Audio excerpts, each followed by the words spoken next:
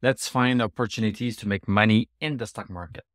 Tesla closed up 76 cents, 0.38%, closed at 202.64. Post-market, we were down a bit. So let's look at what this looks like on the chart. So as we know, we are into a downward channel. Tesla stock is supposed to be going down. It has been going down for a long time. It's basically zigzagging between these two lines right here.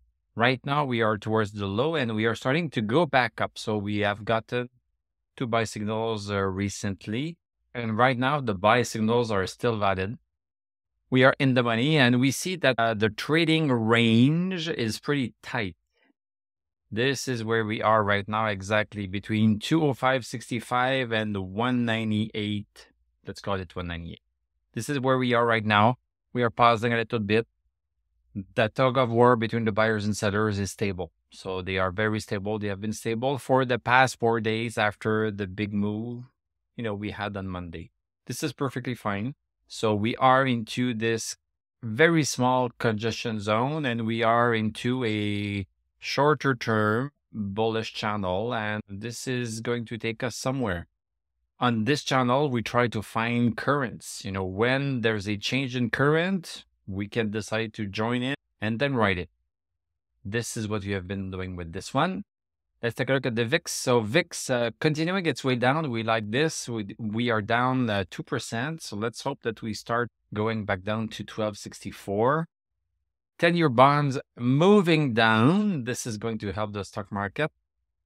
And also a move down today on the dollar. So this is also going to help. Let's take a look at the Dow Jones. Continuing into its bullish channel. S&P 500, look at this. We broke our bullish channel right here. This is the bullish channel. And we're continuing faster.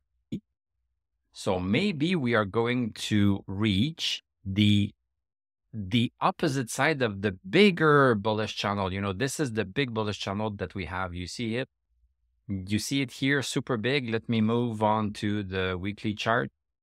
This is the big bullish channel we have. So, we could be reaching 5,700, even higher than that, almost 6,000. This is not impossible if the trend continues. This is nice to see this strength right here. NASDAQ also in its bullish channel, climbing higher and higher. We like to see this. This is confirming that what's happening with Tesla, is not just a one-time thing. This is the whole market that's moving in the same direction. Let's take a look at BYD. So the buy signal is still valid. We had the buy signal on Monday. We had a bit of a caving in. It stayed above support. This is textbook perfect. It came right above 24.48 and then it started to go a little bit higher. Strangely enough, it's moving with red candles, but we don't really care about that. Rivian wanting to cave in on this resistance right here. No stochastic. We should not be thinking about buying this one yet. Xpeng, boom. Xpeng, we had this congestion zone with the horizontal resistance at 977 yesterday. Boom, we have a break today. Even though the news was not super great. So this is just to tell you that news and, there's not always a direct correlation or causation between news and stock movement, because Xpeng said that they have delivered 4,500 cars in February compared to 8,220 in January. So they were down by 45%, but we are almost at an all-time. Maybe there are people that might know something that are starting to accumulate. We have an earnings call on March 19th. So maybe something is already known and some people are lining their pockets with this one. NIO going sideways, nothing to do before 628. Let's take a look at the Magnificent Seven, Apple. This is not doing good. Apple had a nice earnings, 3.7% surprise, 1.35% surprise in revenue, but they are still coming down and they are into this bearish channel right here. So it's not the time to touch Apple. And it's no longer the time to own it. If it had stayed above 180.24, you could keep it. But now there's no point. Just let it fall and you can pick it back up at some other point in time. Amazon continuing its move. So it's still the time to get in. It has not moved too far from the support. So Amazon, you can get into it right now. Google, nothing to do here. We are going downwards. Meta, yes, continuing its move. We called it yesterday. I don't have enough money to buy everything, so I'm going to let this one go. Microsoft going sideways, very close to breaking 415.25 if you want to get into it. NVIDIA continuing. We had the call here Thursday, February 22nd, and now it's continuing. This one is doing great.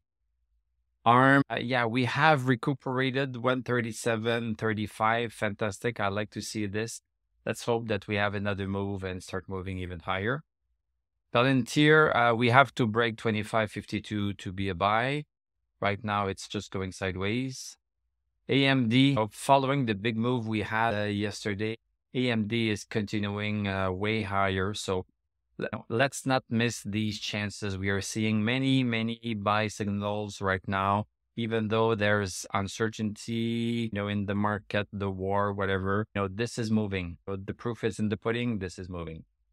Wow, big move up with the gold. Because we broke 1611, this is significant. This was our resistance that we had to buy. So it has been done right now. So gold. What is interesting with gold is that gold tends to go higher in periods of inflation. And there has been a lot of talk that inflation is going to go back up. So seeing gold climb up like this, maybe this is exactly what is going to happen, but we should keep this in mind. And silver also nice move up, but not the same patterns at all. I would not really buy before $8.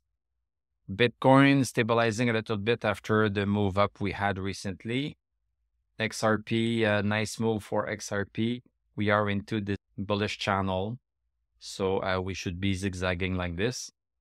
NIO battery material, so glad I got out a little bit late, maybe a day late. This is falling. So next stop is 18 cents. We'll see what happens with that. And Vermont Graphite, this is weakening, so I won't tough it much more. I was waiting for a break of 251. I basically got in it today. I was watching it during the day, and it came lower, came back up, low, high, low, high. It was hesitating a little bit on the 1 hour. But Monday, if it continues down, I'm going to be out. Novonix, we had the buy on Thursday, then came lower, higher, lower. It did a bunch of things, and now, boom, 15% move up. This is fantastic. So I'm really glad I got into that one. So thank you very much for watching. Thank you for liking, commenting, subscribing. If you like what I do, you can become a YouTube member. Click on my TradingView affiliate link. I'm going to wish you a great weekend. We are going to talk on Monday, unless you are a member, in which case we are also going to talk on Sunday, where I do a Tesla weekly live, where we take 45 minutes approximately, and we talk about all of the stocks that we are talking about during the week, but we are looking at the weekly chart instead of the daily chart to get a longer term pattern. So be there or be square. So have a great weekend, and I'm going to tell you à la prochaine.